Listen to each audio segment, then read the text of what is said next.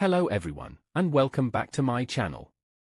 My name is Henry, and in this series, we briefly celebrate monarchs that made an impact in their countries.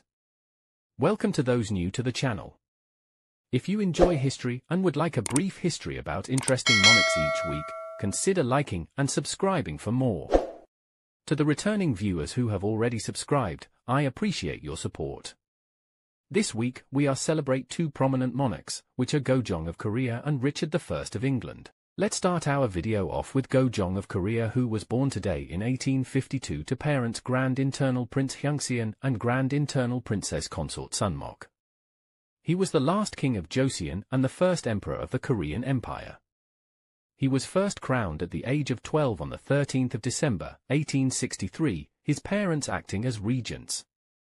During his 43-year reign, the 1882 IMO incident, the 1884 Gapsin coup, the 1894–1895 Donghak peasant rebellion, and the 1895 assassination of his wife occurred, all incidences being related to or involving foreign powers interfering in internal Korean politics. Gojong initiated the Gwangmu reform aiming to improve the military, industry, and education, with some success. Japan, having expansionist views on Korea, eventually colonized Korea in 1910. Gojong abdicated on the 20th of July, 1907, dying on the 21st of January, 1919 at the age of 66 at his palace. His death was seen as suspicious and led to the fight for Korean independence.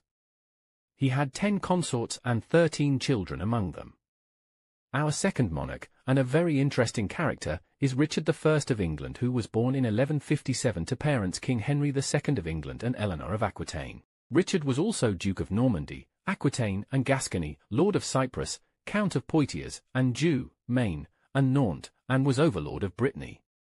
Richard took command of his army at the age of 16, putting down rebellions in Poitou against his father.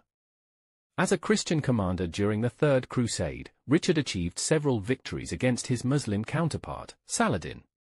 Due to this reputation, he became known as Richard the Lionheart. He married Berengaria of Navarre, the couple having no children together. It was rumored that Richard and Philip II of France had an affair, but it was never substantiated, their friendship ending in a war between the pair near the end of his life. Richard was also accused of using England to fund his continental wars. He died at the age of 41 on the 6th of April, 1199. Richard spent about 6 months in England during his 10-year reign. Richard has brought us to the end of our video for this week. I hope you enjoyed the content, and I will see you in the next video.